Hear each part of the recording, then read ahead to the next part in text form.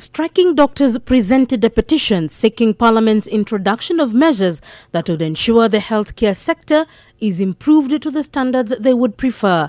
However, the Senate's Health Committee has one requirement that they feel is derailing the road to recovery. The CBA was ruled by the courts to be an illegitimate document.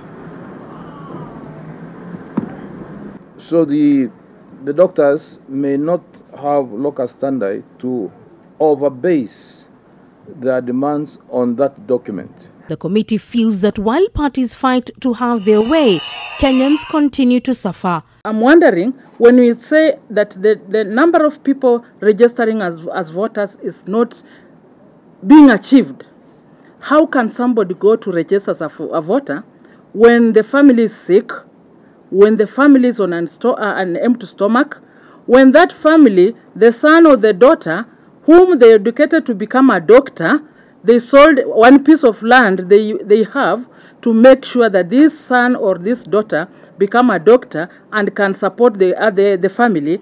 The Senate now wants the presidency to intervene once more, and they have implored upon the courts not to make a ruling that would send doctors to jail. Even as the legislature and the judiciary are called upon to make a fair ruling, the Court of Appeal has rejected calls to grant temporary orders to avoid a 1-month jail term for KMPDU officials.